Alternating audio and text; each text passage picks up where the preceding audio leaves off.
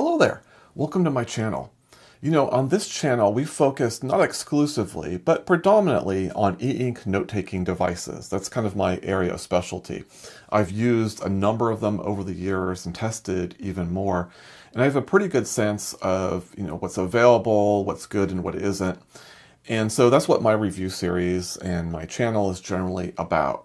But one of the things I wanted to do and focus on in this particular video is just take a few steps away from all that detail and just give kind of a high-level overview of some tips that anyone who's new to this space, and I suppose to some degree people that might be somewhat experienced as well, can take in mind as they consider what might be the right device for them.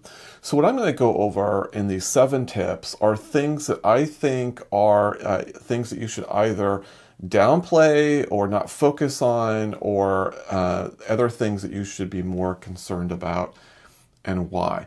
So I'm trying to give a framework to make it a little bit easier for you, not necessarily to make your final decision on what device might be right for you, but to at least know where to look without having to have the burden of having too much research to do to figure out what e-ink device may be great for your situation.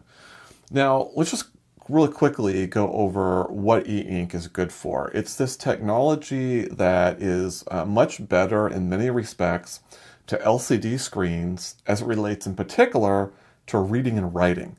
Now, it's not that LCD screens, and think of like an Apple, for example, or what have you, aren't useful for those types of purposes, but over longer periods of time, e-ink tends to be more conducive to more comfortable reading and has a much more, not exact, but much more paper-like experience than certainly what you get on doing any type of writing of notes by hand on an LCD type of a screen. So there's definitely advantages. There's more than that, but those are just generally speaking why you might be interested in looking at an e-ink device. The classic example with reading, of course, is Kindle. Kindle has really revolutionized this space and really brought this technology into the forefront. And note-taking, I think, can play a similar role.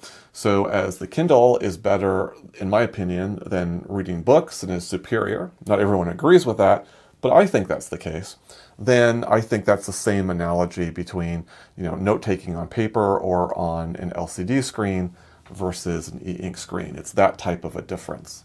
So before we get into the 7 tips themselves, I just want to really emphasize and do a disclaimer, I suppose, that these are high-level generalities. I'm just trying to find and make statements that are mostly true, may not always be true. And there might be circumstances for certain people where something that I might dismiss or highlight isn't important to them or is more important to them. There's always going to be 5% of the population that has very specific use cases where maybe my generalities won't apply. But that's always the caveat. But in order to simplify things, you do have to kind of strip things down, and that's what I'm going to be doing today. And I'll try to highlight where there might be certain contra points, at least as I see them. If I miss any, please put those into the comments for newcomers to read as well. And when having said all that, let's go ahead and dive on into my 7 tips for newcomers. A lot of these tips focus on the hardware side, and that's because the class of e-ink devices that we're talking about kind of operate on a little bit of a different plane, if you will, than say your standard, tablet or computer. In those cases, a lot of the times you're looking for, the more of whatever spec is better, and you're looking for that bigger number or what have you. And sometimes those dynamics just don't play out with e-ink. So my number 1 tip is don't worry about RAM. So RAM is something that definitely comes on every e-ink device. It can range from 1 gigabyte. I think the highest I've seen is 6. I'm trying to remember if there was an 8 gigabyte device out there. If not, I'm sure there will be one sometime soon. But RAM isn't nearly as important as you might think it is. Some devices, for example, with 1 gigabyte of RAM may seem very skimpy versus another with 6, but the software is optimized for that level of RAM, and so it won't factor in at all. Recently, books released devices with 6 gigabytes of RAM, but honestly, just a year ago, one of their flagship models had 4 gigabytes, and I never ran up against that limitation. RAM is one of those things is either you use it or you don't use it. If you don't use it, you get no benefit from it. So if you're not maxing out RAM, you don't really need additional RAM. And that's true in computers as well.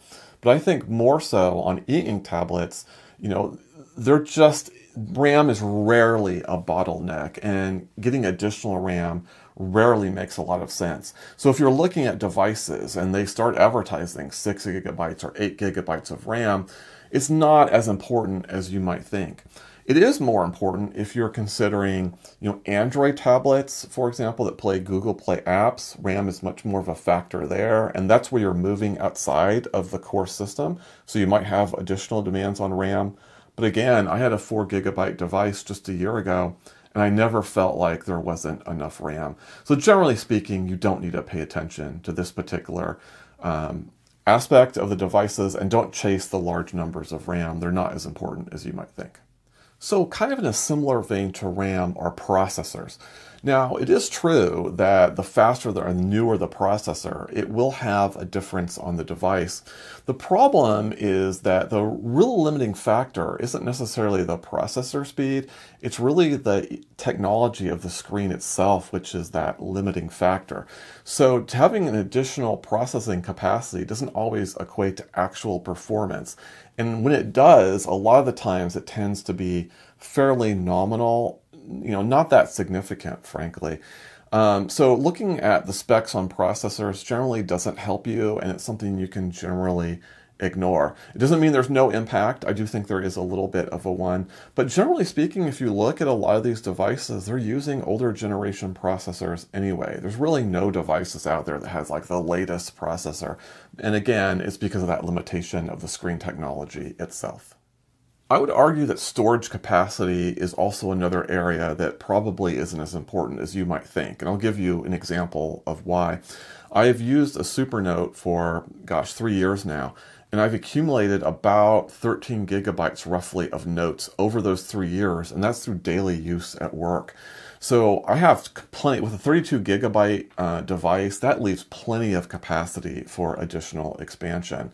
Now, the story might change a little bit if you're bringing on a lot of documents onto your device that you want to annotate on, and then storage might start to become more of an issue. But generally speaking, I would argue that if you're looking at 64 gigabytes or more, you've got plenty of storage available to you, and it's really only a small number of people that are going to need a lot more storage than that. I've never come anywhere near maximizing storage. Again, mainly because I'm just doing note-taking, not as much document annotation. But even with documents, you just have to put a ton of these documents on these devices for that to even matter. So if you have 64 gigabytes or more, you're in great shape. I wouldn't put a lot of thought into that, again, unless you're really on the edge where you're just putting tons of documents in, and that's going to that 5% that I talked about earlier. But for most people, 64 is enough. Coming in at number 4 is probably my more controversial item on this list, and that's regarding pixel density. Now, I'm not arguing that pixel density doesn't matter, but I think that it matters less to most people than you might think. So I'll just give you some examples. If you have a black and white device and your focus is on reading and writing, the primary uses for these e-ink devices, it's hard to tell the difference of a device that is around, say, 217 ppi versus 300 ppi. And 300 is about as high as it goes right now. In fact, I'm not aware of any e-ink device with a higher pixel density than that. Now, it's not that you don't notice differences. I mean, there is a certain sharpness to 300 ppi, but it's more incremental than you might think. And if I'm reading, for example, say a book on a 227 or a 217 ppi device, I don't really notice it. It doesn't come out for me. Same with writing. Writing does not require a particularly high pixel density. So writing lines looks just fine with a wide range of that density. Now, when we start talking about images, that's when you really start to notice the difference. And for example, on color devices, particularly Kaleido 3, where the color is at 150 ppi, you definitely start to notice that in images and in certain graphic designs. So it's not that pixel density doesn't matter, but I think it quickly reaches diminishing returns, particularly around the 200 ppi level. Now, some people are particularly sensitive around pixel density, and they would argue differently. And of course, they would be right for them.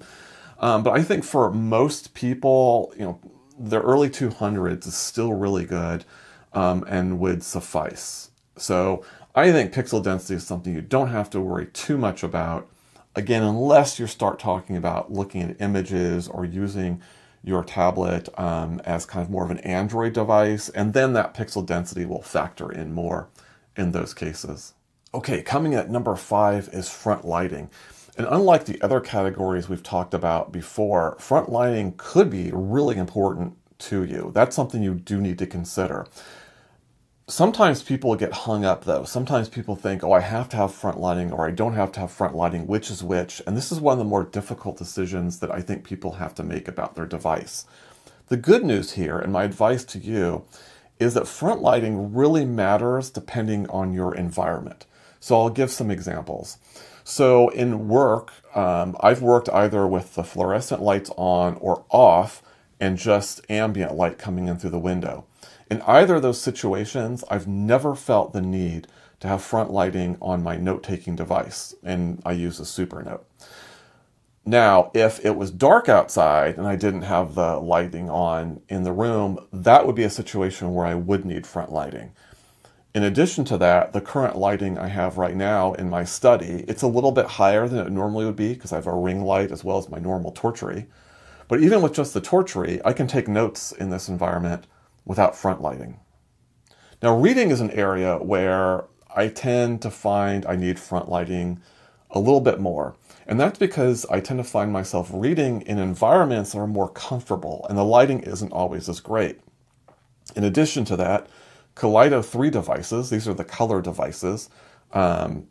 Most e-ink screens come with Kaleido 3. Only currently, the Remarkable Pro has a different color technology called Gallery 3.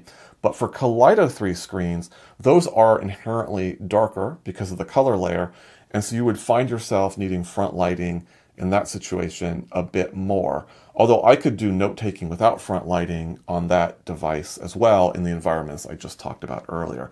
So, in other words, it's a little bit device specific, but it's really environment specific. So whether you need front lighting or not really depends on the lighting situation of where you're going to be using your devices.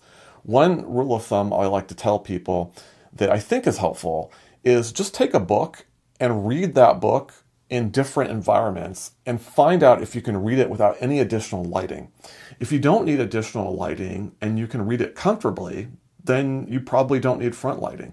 But if you do need some additional lighting, or you've got to angle the book in certain ways, then you would really probably want to consider front lighting as part of your device. So front lighting is important. It just depends on the circumstances and where you're using your device. If you're using in places where you've got good lighting, then you don't need it.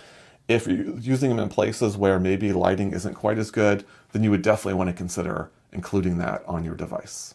So as I mentioned in the beginning of this video, I do fairly deep reviews on devices, and there are a number of other YouTubers that do deep reviews as well. So that's the good news. There's actually quite a few YouTubers like myself talking about these devices and sharing different perspectives. So someone who is interested in a device can learn a lot about them through these YouTube videos. But there's also, unfortunately, another truth about that. And that's that no matter how much information we can share with you, nothing replaces the actual experience of working with the device. So that leads to my 6th tip for you, which is definitely keep returns in mind. No matter how much you may think you like a device based on someone's review, you may end up getting it and almost immediately going, this is terrible and this is not for me. And there's no way to know that until you receive the device. So at that point in time, your best friend is a shopping outlet with a good return policy. Amazon historically has had a fairly good return policy. I'm not sure where they are lately. I just haven't kept up to speed with that. And there are other resellers as well. Just look into their policies. Some companies have 100-day return policies. Remarkable, for example, I think has, by reputation, a pretty good return policy. Some companies have horrible return policies. Books, for example, is incredibly difficult to do a return. You have to do a restocking fee and so on. So you just want to do a little bit of research and make sure that wherever you're buying the device has a good return policy. And if you decide that device isn't for you, you can send it back with minimal hassle. Now, there are some disadvantages to that. So we'll use Books as an example. Books has a terrible return policy, but you can get better deals if you buy directly from them. A lot of time the case is included. Sometimes there are extra things like, nibs that are included as well. So there is a disadvantage to not going directly to the manufacturers. But if you're not sure whether you're going to like the Eink device, it's better to be safe than sorry and purchase from someone that you can return that device quickly if that's what you end up deciding to do. So my final tip for this video, and again, I can't emphasize that enough that I'm speaking in generalities, is I'm just going to give you a few places to look depending on what your interests are. So let's say, for example, you're just focused on note-taking. That's really your emphasis. Well, the two brands that you should focus on are Supernote and Remarkable. Remarkable in particular is ultra focused on note-taking. They do document annotations as well, but they're definitely curating their note-taking experience. And Supernote, I think, excels with note-taking. Of course, they do other things as well. They have a drawing app on the device. You have Kindle on the device. You can sideload apps. But I do think that those two manufacturers in general cater to the writing experience. So those are the two companies I would look at if you were narrowly focused on note-taking. If you were focused on note-taking, but also using applications like, from Google Play, the two companies I would focus on are Books and Viwoods. Both companies have really good note-taking apps as well, but they also have access to the Google Play Store on the device, so you don't have to sideload. And it works fairly well with each. Books has a little more options in terms of a wider range of devices, and they have color devices as well, but the Viwoods devices are excellent and worth considering. So I would look to those two companies if your focus was more on an Android tablet in addition to the writing experience. Lastly, if your focus is mostly on reading, and you want to do some writing on the side, like for example, you want to do journaling or you want to do kind of simple writing and just have one device to handle both of those tasks, then I would look to Kobo and Kindle for those types of activities. They have devices, the Scribe for Kindle, and for Kobo, they have a number of devices. The larger one is the Ellipsa 2e, but they have smaller devices as well. And those are nice devices if you're reading focused, but you want some note-taking ability. The most important thing to note here is that, and the good news, I think, is that all those companies I just talked about make really good devices. So the odds of you getting a device that's a good device is really high. You really shouldn't stress about the decision. Your focus really is more about what are my preferences and which device aligns the best with them. So if you don't get the best device for you, you still have a high probability of getting a really good device as well. So don't freak out. I do suggest doing a little bit of research. It will be helpful just to make sure you make that first choice the right choice. But if you don't land the perfect choice for you, you'll still end up in a pretty good place most of the time, in my opinion. So those are just some tips to make your life a little easier if you're looking at an e-ink device for the first time. I hope those help. If you have any questions, pop those into the chat and I will try to answer them the best I can. Or if I don't have the answer, I'll try to refer you to some place that does. And good luck to you. And I highly recommend these e-ink devices for both reading and writing. So if you're considering one, I think you're on the right track and I'll do whatever I can to help you get there. All right. Thank you very much. And I hope you have a great day.